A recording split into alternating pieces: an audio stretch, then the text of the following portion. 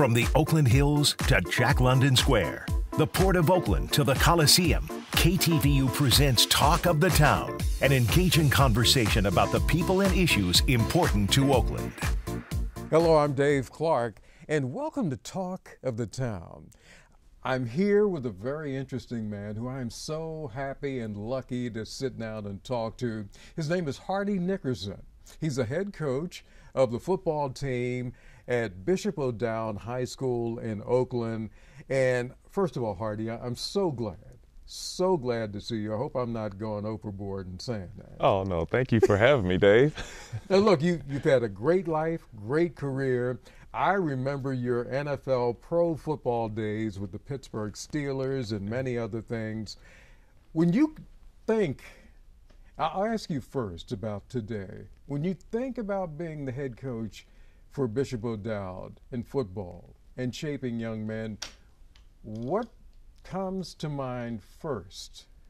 I'd say the first thing that comes to mind are the coaches that deposited something into my life. Yeah. It started with my high school football coach, a guy named Lalo Mendoza in South Central Los Angeles. I grew up in Compton, went to high school in Watts, the heart of Watts. And Lalo was just, a father figure, a brother, a counselor, an advisor, just a great man all the way around. So that was my first, experience with a great coach. Then I get recruited here to come to Cal, and Joe Cap was the head coach then. And boy, had a great relationship with him and my position coach, a guy named Bill Cooper. Those guys deposited so much in me that go way beyond the X's and O's. And then, of course, when I got in the NFL, I had an opportunity to be coached by Chuck Noll with the Steelers. And when I first got in the league, Tony Dungy was my defensive coordinator. And fast forward to my days in Tampa, where Tony Dungy was the head coach. But I've been around a lot of great coaches. Rod Marinelli was another coach that had been around. He recruited me out of high school, and then ended up, he was coaching at Cal when I was there, and then he was on staff in Tampa Bay when I was playing there as well. So I've had a lot of great mentors in terms of, or great coaches that I've been around that I've been able to draw on. The greatest coach, though, probably was my dad. Really? And I don't doubt that. He didn't coach me formally, like on a team. Yeah. But he was the one behind the scenes. Hey, you need to do this better. Hey, you need to pick it up here. He was the one that was always pushing me to be the best that I could be. That's really important. I'm glad to hear that. So you understand how important you are to the young men at Bishop O'Dowd. Yeah, well, I think being a head coach, especially at the high school level, and I've coached at the college level, NFL level, youth level, it's a very, it's a position where you have an opportunity to really have a impact on young men's lives. Yeah. They're at that formative stage in high school, and very impressionable. They've got a lot of different things that can influence them, good and bad. Yeah. I see myself and my role as being that person that's going to help them navigate these years and create experiences and memories that they'll carry on for their whole entire life. So Hardy, is it fun? Oh yeah, it's fun. It's fun. All aspects of it.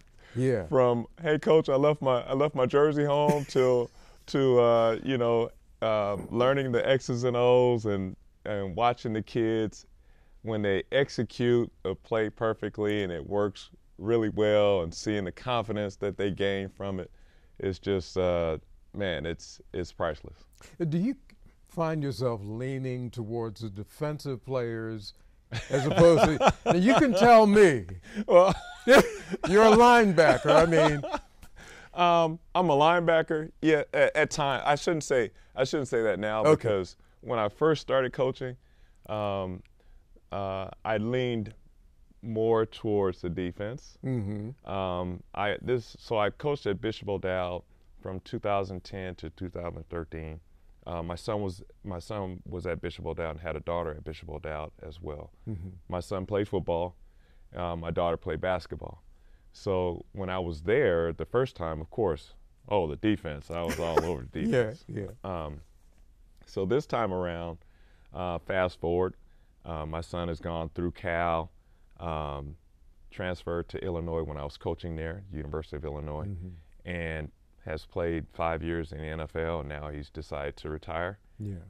So he's coaching with me now, and he's the defensive coordinator. So I've kind of transitioned transitioned over to offense. So now, now you're free. So now I'm an offensive guy.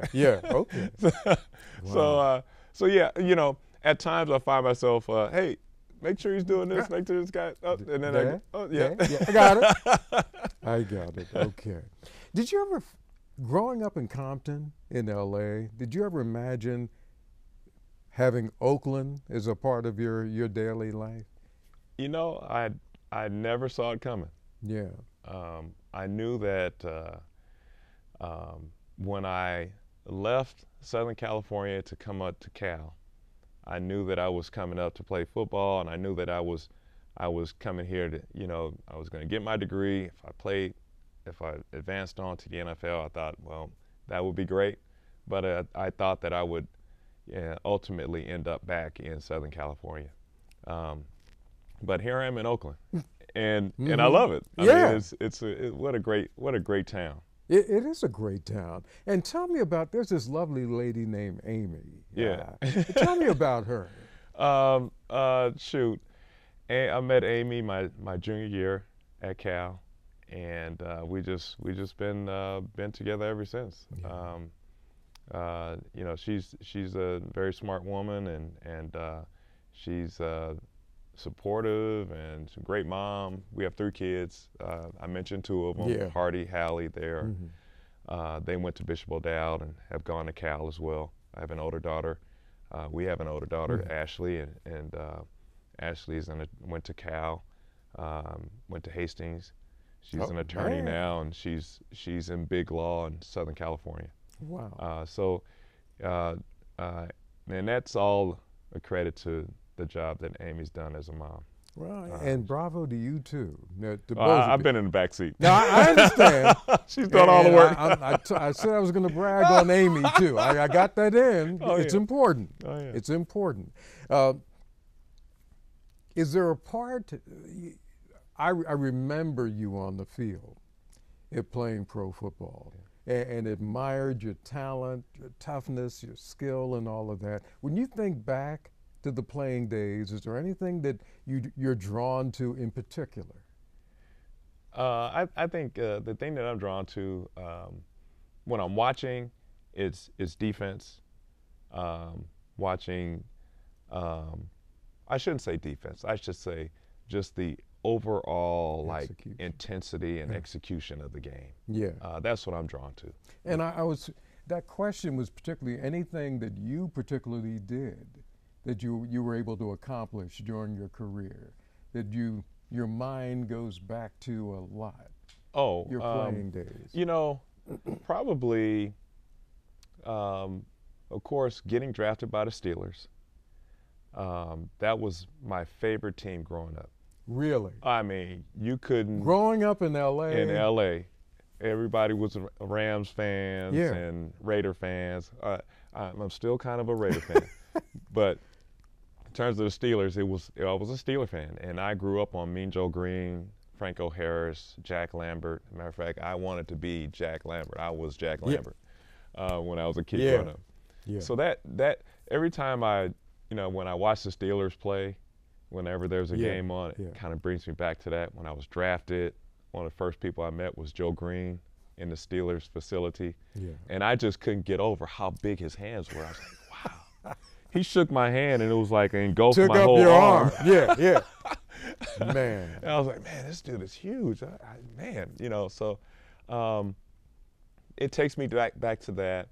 Other moments, going to Tampa Bay, and when I got there, the team wasn't good at all. Yeah. Hadn't been to the playoffs. Hadn't had a winning season in like 16 years before I got there.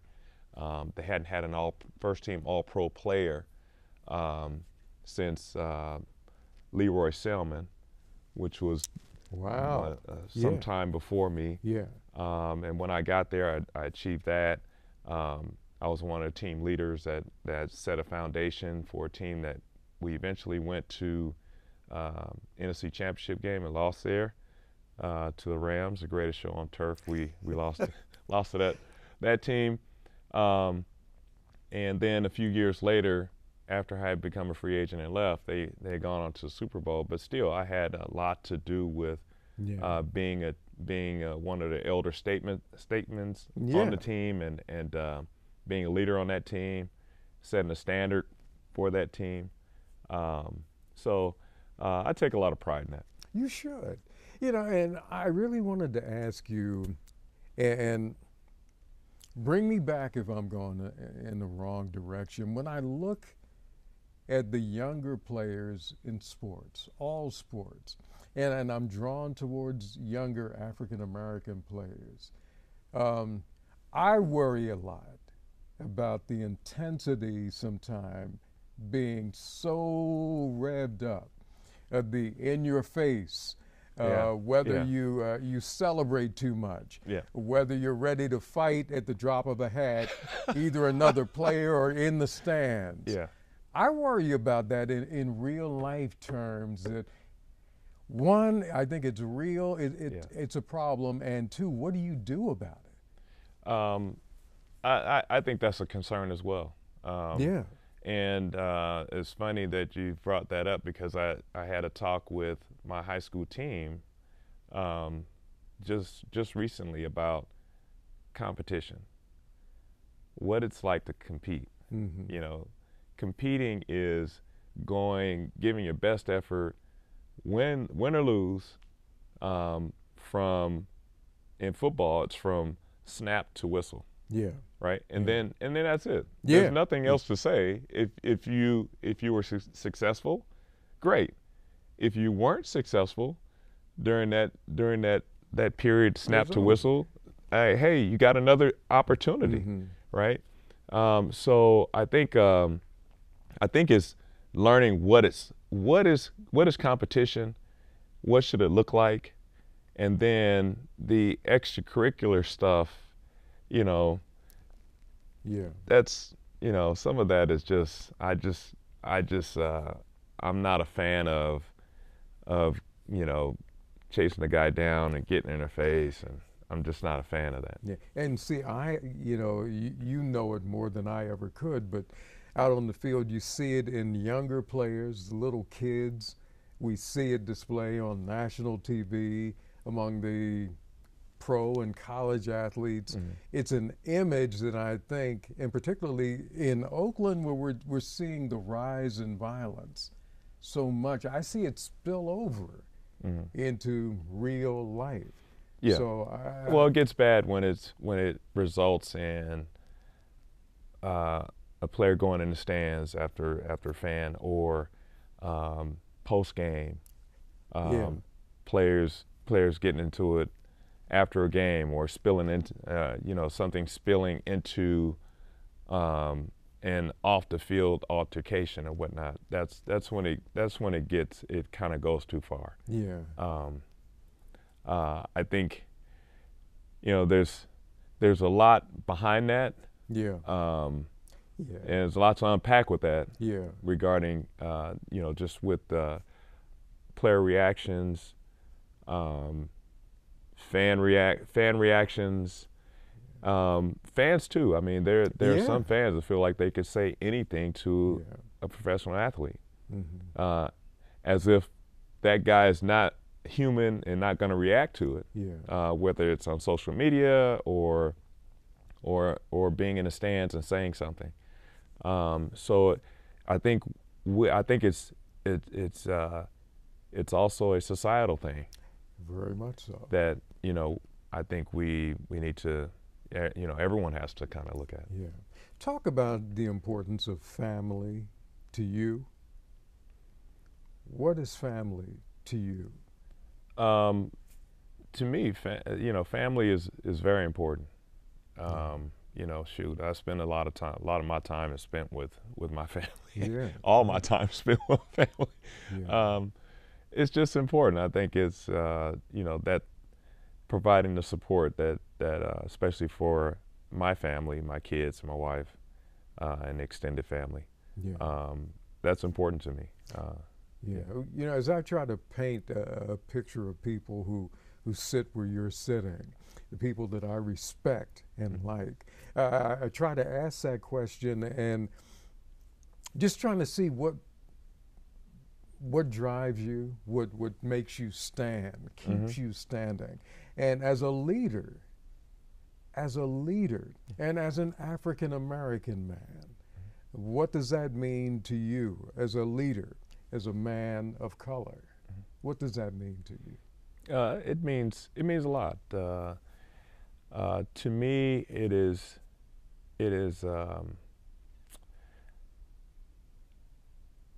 it's setting that example. Yeah. It's something that you normally don't see, and whether it's on television or just or talked about very much. But I think it's, to me, it's important to show that, African Americans, there are black men in the community that are making a difference. Yeah. We're not all running around with we're not committing violent crimes, or we're not all criminals. Yeah. But we are, black men are professionals. We are innovators. We are family men. We are fathers, sons. Yeah. We are a vital part of our communities, and we are difference makers. Yes, we are. As we start to wind down, I just want to ask you just a couple of things. As you talk to the young men on your team, do you know you're getting through to them with the message that you're trying to teach, or is it? I think the messages sink in. Yeah. They may not take root right away, but I think the messages that I've preached to the kids that I'm around every single day, they're messages that they'll wake up 10 years from now and say, "Oh, Coach said that." I've had players tell me that from the past.